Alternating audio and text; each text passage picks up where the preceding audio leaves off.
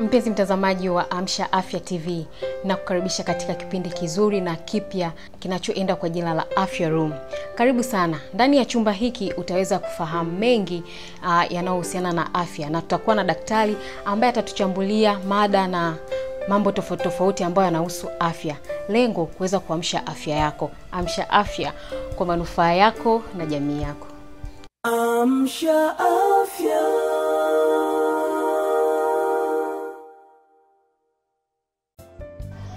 Mada yetu ya leo ni mtazamo wa afya katika karne hii ya 21. Na siku ya leo niko na daktari. Karibu sana daktari. Asante. Na naitwa Daktari Bulebe Magesa, ni mshauri mwandamizi wa masuala ya afya, na tutakuwa pamoja katika kuangazia vipindi mbalimbali katika kipindi cha Afya Room. Asante sana. Daktari, ni mtazamo upi wa afya katika karne hii ya 21? Asante. Tunapozungumzia mtazamo wa afya katika karne ya 21, ni karne ambayo ina sayansi na maendeleo makubwa. Labda kwa kifupi tu naweza nikaanza kwa kueleza kwamba takriban miaka 150 iliyopita kuna mwana sayansi mashuhuri alikuwa anaitwa Louis Pasteur. Aligundua namna ambavyo anaweza kudhibiti vimelea vya magonjwa. Na leo utaona tunakuwa na maziwa ambayo yanakaa kwenye kopo, yanatunzwa muda mrefu, ni kwa sababu ya mavumbuzi ya daktari na mwanasayansi huyu. Kwa baada ya kipindi hicho, baada ya kuvumbua kwamba vimelea vya magonjwa, baada ya kugundua kuna vimelea vya magonjwa, walitengeneza mbinu mbalimbali za kukabiliana na hivi vimelea vya magonjwa. Na hiyo ilileta maendeleo makubwa sana katika tasnia ya afya. Kwa sababu kipindi hicho watu walikuwa wakisumbuliwa sana magonjwa yanayotokana na vimelea na hawakujua. Na haikuwa kawaida sana kwa kusumbua na magonjwa ya mtindo wa maisha. Kwa magonjwa kama typhoid, homa ya matumbo, kipindupindu na magonjwa mengine yanayosababishwa na vimelea yalipungua kwa kiasi kikubwa, kwa sababu kuanzia kipindi hicho walianza kufanya operation katika hali za usafi. Lakini haitoshi, maendeleo yaliyotokea kipindi kile mpaka leo tunaona kwa kiasi cha juu sana. Leo tunatumia vinaitwa antiseptics na vitu kama hivyo, kwa tunavifukuza vimelea vya magonjwa kwa kiasi kikubwa. Lakini kuna mavumbuzi pia ya dawa maarufu kama antibiotics. Hizi ni dawa ambazo zileta mapinduzi makubwa katika tasnia ya afya, kwa sababu kipindi kile watu hususan watoto wadogo walikuwa wakifa katika umri mdogo sana kwa magonjwa ya kuambukizwa kama pneumonia na vitu kama hivyo. Lakini baada ya muda na mavumbuzi ya dawa hizi kama antibiotics zilileta maendeleo makubwa sana kupunguza vifo kwa kiasi kikubwa. Lakini hatuishii hapo. Leo katika karne hii tunaendelea kutumia dawa hizo kama mavumbuzi. Kwa karne ya 21 tunagundua kuna maendeleo mengi. Japokuwa pia matumizi ya dawa hizo antibiotics kwa kiasi kikubwa yanasababisha usugu wa madawa na msafara changamoto, lakini imesaidia maisha ya watu, imeokoa mamilioni ya watu. Lakini mbali na hivyo tuna mavumbuzi ya vifaa tiba, vifaa vya tunaita diagnostic equipments au tools. Yes, hivi ni vifaa ambavyo vinatumika, ni vya hali ya juu, ambapo hapo awali havikuwepo, kugundua magonjwa katika miili yetu wanadamu. Leo wote ni mashahidi. Zamani tulikuwa tunafahamu vitu vichache kama x-ray peke yake, lakini leo tuna MRI, tuna CT scan, tuna echo, tukaangalia moyo vizuri, tukajua kabisa changamoto gani zinaendelea, tukaona hadi mishipa ya damu na vile vyumba vizuri kama kuna shida, ni rahisi. Kwa hiyo vifaa tiba pia vimesaidia sana maendeleo makubwa. Kwa hiyo tunategemea maendeleo haya yaambatane na improvement kwenye mambo ya afya, kwenye afya zetu. Lakini haitoshi, katika karne ya 21 leo tunaweza tukafanya hata operation pasipo kufungua. Zamani ilikuwa ni kila operation lazima uingie ndani kwenye mwili wa mtu angalau, lakini leo kuna vifaa vinaweza kutumika. Kuna robot, tuna hizi robotic operations au surgeries zinafanywa na vifaa, sio watu tena. Kwa unaweza kaona tumekuwa kiasi gani kwenye maendeleo na teknolojia. Kwa hivyo hivi tunategemea kwamba tupate improvement kubwa, tupate maendeleo makubwa katika afya za wanadamu, kwa sababu kuna vitu mbalimbali. Lakini leo hii pia kuna kipengele kinachoitwa molecular biology. Watu wamekuwa ni wataalamu sana, wanaweza kuchukua tissue, kimiminika fulani kwenye mwili wako au kipande fulani cha kwenye mwili wa mwanadamu na kukiweka maabara na kusoma na kugundua vijidudu gani vinavyoendelea pale. Lakini leo hii tuna sayansi inayoenda katika vinasaba au genes. Ni rahisi hata baba leo ana changamoto, hana uhakika na mtoto wake, akafahamu kwamba huyu mtoto wangu asomeshwa kitu ambacho zamani haikuwa, lakini katika karne 21 vitu vinawezekana. Kwa leo hii tunaweza tukatibu hata magonjwa katika molecular level au katika ngazi ya vinasaba. Tukajua leo hii tuna uwezo wa kujua kwamba kijana fulani akiona na binti fulani wanaweza kupata mtoto ambaye anaweza kuwa na matatizo asiye na matatizo kwa sababu ya maendeleo katika mfumo mzima wa kusoma vinasaba. Kwa ni maendeleo makubwa sana katika karne hii. Lakini mbali na hivyo unaweza kaangalia tu hata utambuzi na namba ya wafanyakazi katika sekta hii ya afya. Imeongezeka, sio sawa na zamani. Japokuwa ni umati watu unaongezeka pia population, lakini hata ule utambuzi wa awareness imekuwa ni kubwa sana kwa jamii. Kwa hiyo tunategemea kuwe na mabadiliko makubwa. Lakini kitu kimoja ambacho kiangalia vizuri utagundua pamoja na maendeleo yote kwenye tasnia ya afya, hizo mbinu za tiba na vifaa tiba, lakini bado kuna pamoja na ni wazi kwamba magonjwa ya kuambukizwa yamepungua kwa sababu ya hii sayansi ya kutumia antibiotics na usafi. Kwa vimelea vya magonjwa havina nafasi tena. Lakini unagundua kuna magonjwa mengine yanakuja yanachukua nafasi ya magonjwa ya kuambukizwa. Kwa baada ya kupata upungufu wa magonjwa tunapata maongezeko ya magonjwa, lakini hata hivyo sio yale ya kuambukizwa na vimelea. Aina magonjwa ni kama saratani. Saratani haina mdudu yote ambaye utamgundua kwamba anasababishwa labda na bakteria fulani au kirusi fulani. Lakini kuna magonjwa kama ya moyo. Magonjwa haya pia hayana kirusi ambacho kinasababisha bakteria au fungus aina fulani kwamba anasababisha magonjwa ya moyo, sio uwezo kukuta. Lakini tuna magonjwa kama unene kupitiliza, pia mtu anaweza kujua kama unene kupitiliza ni magonjwa. Kuna level fulani kifika inakuwa ni ugonjwa na inapelekea magonjwa mengine mbalimbali. Sawa. Sasa umeelezea kwa kirefu sana kiasi kwamba nimeweza kuelewa ni kwa namna gani ambavyo tumesogea kwa sekta hii ya afya kutoka huko mwanzoni mpaka hapa tulipofikia. Kwenye upande wa vifaa tiba vimekuja ambavyo ni bora zaidi. Na kwa upande hata wa elimu ya masuala ya utabibu, vyo vimekuwa ni vingi sana. Na wasomi nao ni wengi pia wanaosomea ya masuala. Lakini changamoto ni hii, bado magonjwa hayajapungua. Bado vifo havijapungua. Nini tatizo? Na hili linatakiwa lichukue nafasi kubwa ya attention ya hizi sekta za afya. Ni kweli kwamba magonjwa yanayoongoza sasa hivi kwa kusababisha vifo vingi sio magonjwa ya kuambukizwa tena. Sio magonjwa kama kipindupindu, sio magonjwa kama homa ya matumbo. Sio magonjwa yanayosababishwa na vijidudu. Japokuwa bado yapo, lakini kwa kiasi cha chini sana. Kumbuka pia kuna maendeleo katika chanjo. Siku hizi watoto wanapata chanjo mapema dhidi ya maradhi.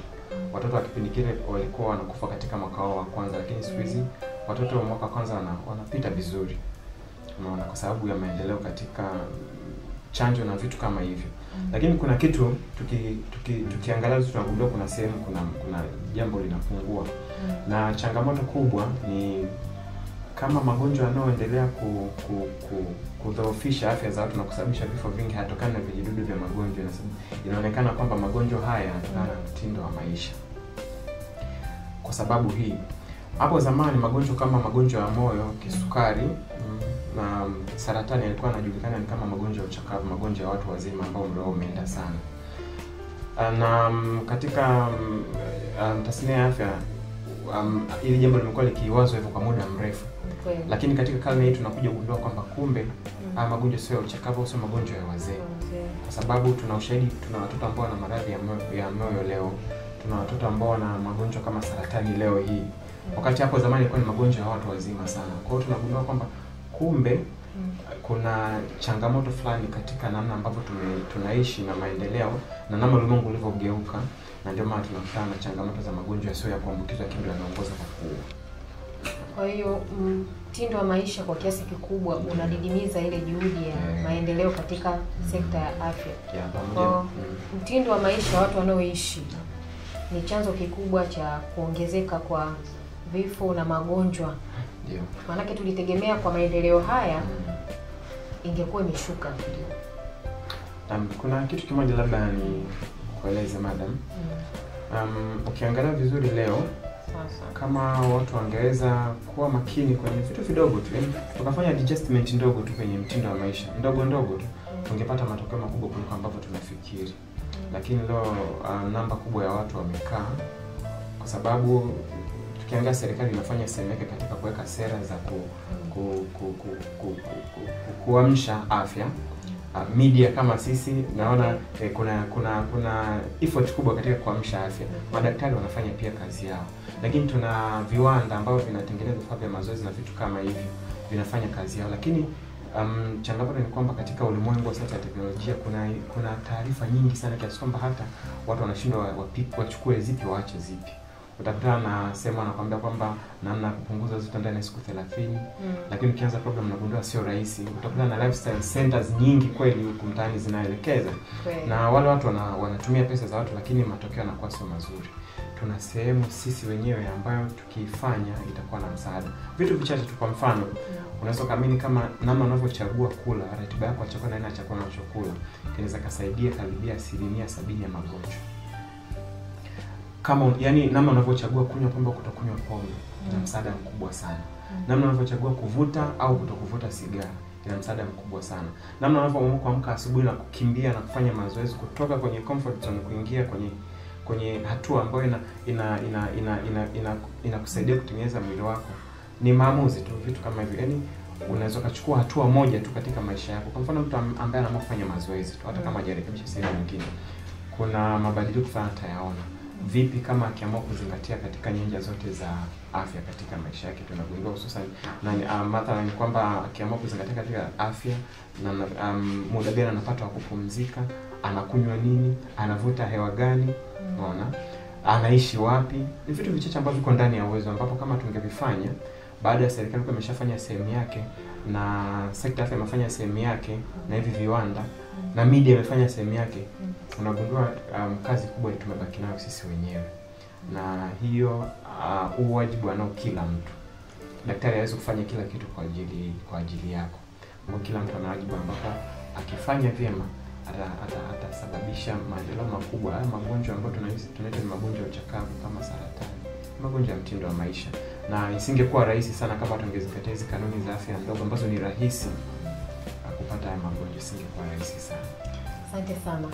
Wajibu umebaki kwetu, yani sisi wenyewe, ili kuweza kuimarisha afya zetu. Tutakuwa na break fupi, ambatana nasi. Tutakaporudi tutaweza kuelezea zaidi ni jambo gani la msingi ambalo tunatakiwa tufanye ili kuweza kuimarisha afya zetu, hasa katika kipindi hiki cha maendeleo ya afya katika karne hii ya 21. Amsha afya. Kabla mtoto wako hajazaliwa, anahisi upendo wako, nawe unamhisi pia. Mama mjamzito, hakikisha unaonyesha upendo mapema kwa kula vyakula vilivyosheheni vitamini A na madini chuma. Vyakula vilivyosheheni vitamini A ni vile vyenye rangi ya njano na rangi ya kijani, na vyakula vya madini chuma ni kama nyama na samaki. Onyesha upendo wako kwa kuhudhuria kliniki ya wazazi kulingana na ratiba. Pia hakikisha unakunywa vidonge vya kuongeza damu kila siku wakati wote wa ujauzito na miezi 3 baada ya kujifungua. Vidonge hivi vinapatikana bila malipo kwenye vituo vya kutolea huduma za afya. Ujumbe huu umeletwa kwenu na Wizara ya Afya, Maendeleo ya Jamii, Jinsia, Wazee na Watoto kupitia kitengo cha elimu ya afya kwa umma kwa kushirikiana na UNICEF. Amsha afya. Sasa nini kifanyike? Hiyo katika karne yetu ya 21 ambapo kuna vyanzo mbalimbali na taarifa nyingi ambazo zinachanganya, inakuwa ni vigumu wakati mwingine kuchukua taarifa ambayo ni sahihi na kutoka kwa watu sahihi, kwa sababu tuna utandawazi na kila mtu anakuwa ni mwelimishaji jamii na kila mtu anakuja na nadharia mbalimbali.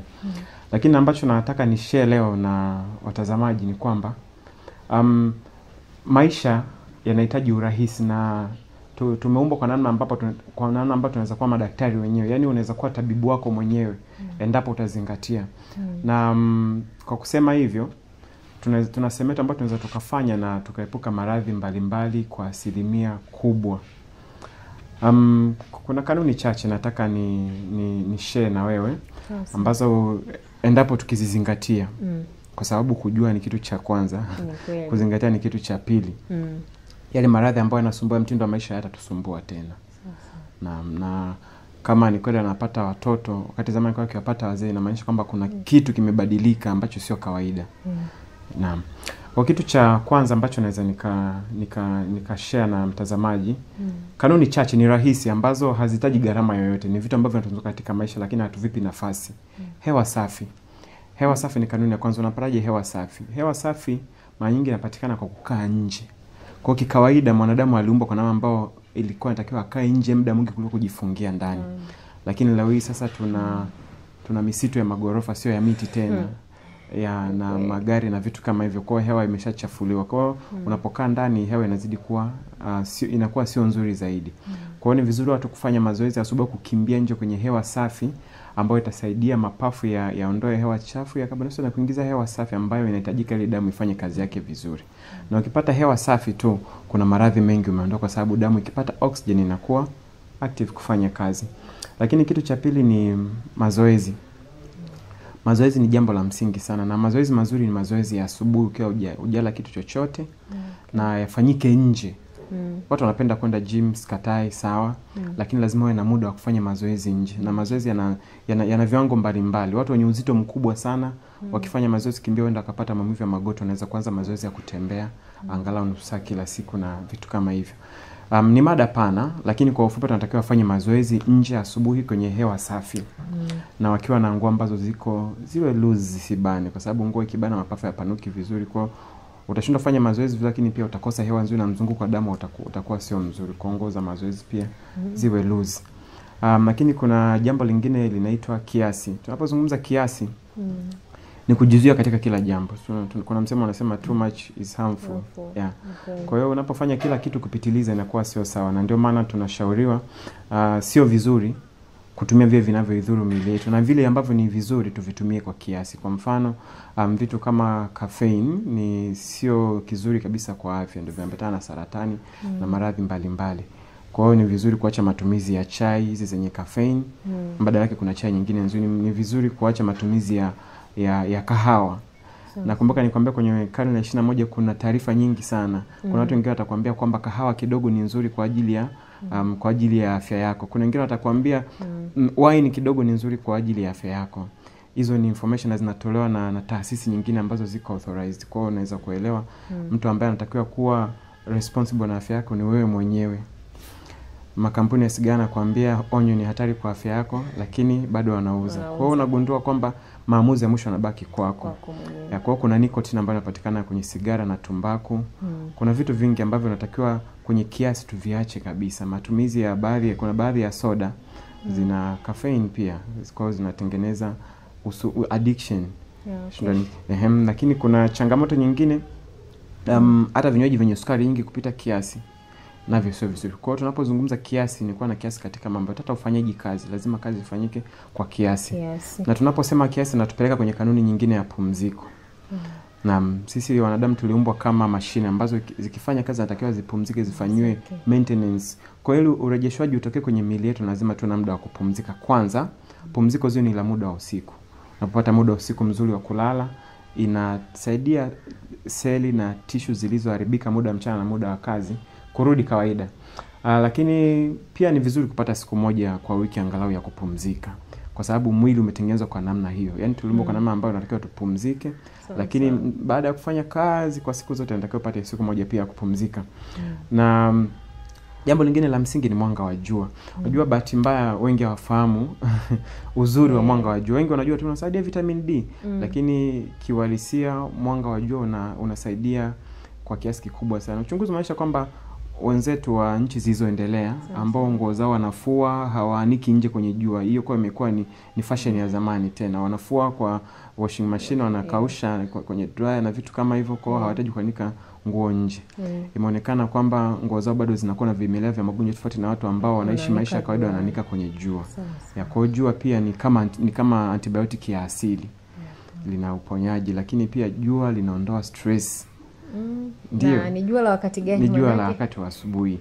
Na inategemea kiwango ambacho mwili unaweza kuvumilia. Kwa hiyo ni vizuri kwa mfano watu wanaishi maeneo kama ya Dar kuwahi mapema zaidi. Lakini watu wa mikoani jua hadi la saa 1 saa 2 wanaweza wakaota, lakini watu wanaishi mikoa yenye joto kali sio rahisi sana. Na kitu kingine cha msingi, jua lina kazi nyingi. Lakini linashusha hata kiwango cha mafuta mabaya au cholesterol katika mishipa ya damu. Jua linashusha, linaibadilisha ile kwenda kwenye kutengeneza vitamin D. Kwa hiyo linaweza kupunguza hata mafuta mabaya. Kwa hiyo unagundua ni kiasi gani mtu anayeamka mapema na kufanya mazoezi na kupata mwanga jua anakuwa na faida kubwa kuliko huyu asiyefanya. Na kwa kawaida binadamu tuna kawaida ya kupuuza vile vitu ambavyo madhara yake sio ya papo kwa hapo. Kwa hiyo kama madhara yake hatuoni papo kwa hapo inakuwa sio rahisi. Lakini ukianza leo kupata mwanga wa jua ule mzuri ni vizuri. Hata hivyo ukipitiliza pia sio mzuri kwa sababu unaunguza, unaweza kusababisha saratani ya ngozi. Kitu kingine ni maji safi. Tunapozungumzia maji safi ni yana sehemu kubwa. Maji kwanza yanaweka joto la mwili katika msawazo, lakini kitu kingine kizuri cha mwisho cha kuzingatia ni kwamba maji kama tunavooga nje, maji yanatuosha ndani pia. Kwa hiyo ni vizuri unapoamka asubuhi kuanza na maji mengi. Ni rahisi kuanza na maji mengi, aidha ya vuguvugu au ya baridi. Na katika kipindi cha janga hili la corona ni vizuri ukaweka ndimu au limao ukatumia ili ichangamshe kinga ya mwili. Lakini pia inaondoa baadhi ya sumu mwilini, lakini pia inasafisha utumbo. Inakuwa rahisi kwa watu wanaosumbuana na choo kigumu na changamoto kama hizo, inakuwa ni rahisi wakitumia maji. Lakini tuna kanuni nyingine ya msingi, ni kanuni ya kumwamini Mungu. Unajua wanadamu tulivyoumbwa, kuna sehemu iliachwa kama ukiwa fulani mpaka utegemeze tumaini lako kwenye kitu fulani. Kuna wengine wanaabudu miungu, wengine wanaabudu miti na vitu kama hivyo. Lakini sasa hivi karibia kila mtu ulimwenguni anadhihirisha kwamba kuna ule utupu, ndio maana watu wanatafuta, ndio maana kuna watu wengi wanatafuta huko na kule. Lakini leo iko wazi kwamba Mungu peke yake ndio anaweza kusaidia katika changamoto tunazozipitia. Lakini maanisha kwa watu ambao wanajishughulisha na mambo ya ibada, kwa kiwango cha stress au msongo kiko chini. Lakini pia ni rahisi kupona maradhi kwa sababu unapokuwa na tumaini ni rahisi hata mwili kufanya kazi yake vizuri. Kwa hivyo vitu tukivizingatia vizuri na tukavifanyia kazi katika maisha yetu, vinakuwa na matokeo chanya. Kwa hiyo jambo la msingi ni kila mtu ana nafasi ya kuwa daktari wake mwenyewe. Yaani maisha yako nao mikononi mwako kabla hujakabidhi kwa daktari. Kwa hiyo mtu ambaye anajifahamu vizuri ni wewe mwenyewe. Kwa hata kina mama majumbani wakijifunza hivi vitu vizuri, watoto watakuwa na afya nzuri. Kabla hajakabidhi maisha ya mtoto wake kwenye mikono ya daktari, yale maisha yalikuwa mikononi mwake kwanza. Kwa hiyo tunapokuwa wazembe katika sehemu yetu, tunakuwa tumeyapoteza mikononi mwetu, tunapeleka kwa mtu wa pili ambaye pia huenda asitufahamu vizuri sana. Kwa hiyo ni namna rahisi na ambazo tukizingatia itakuwa ni rahisi. Na hata hivyo tumeangalia hizi kanuni 7, tumebakiza moja ya 8. Kwa nini nimeiweka mwisho? Hii tutakuwa tukiendelea kuiangazia katika kipindi chetu cha Amsha Afya kwenye Afya Room. Na ni kanuni ya lishe. Hii ni pana sana na ndio tutakuwa na mfululizo wa vipindi. Kwa hiyo tuitoe kama kionjo na tumuombe mtazamaji awe na hamu ya kuendelea kuangalia nini kinafuata, kwa sababu sisi ni matokeo ya kile tunachokula. Na matokeo makubwa sana hivi tulivyo, unene, kuwa na ngozi nzuri, kuwa na mwili mzuri, kuwa na nywele nzuri, yote ni matokeo ya chakula. Kwa hiyo ni topic ambayo inasisimua na ni vizuri tukiendelea kuifuatilia katika kipindi hiki cha Amsha Afya. Asante sana Daktari Burebe. Mpenzi mtazamaji, afya yako iko mikononi mwako kabla hajaenda kwa daktari. Kwa hiyo uamuzi ni wa kwako mwenyewe. Mwisho wa kipindi hiki ndio mwanzo wa kipindi kingine. Ambatana nasi, kutakuwa kuna vipindi vingi na vizuri kama tulivyoanza katika siku ya leo. Tulikuwa na mwanzo mzuri sana. Vipindi hivi vitakuwa vikipatikana katika siku ya Jumatano na siku ya Ijumaa katika channel yetu ya Amsha Afya Online TV. Ulikuwa nami mtangazaji wako Jane Marembo. Ambatana nasi na nikushukuru sana kwa kuwa pamoja nasi. Amsha Afya kwa manufaa yako na jamii yako. Amsha Afya.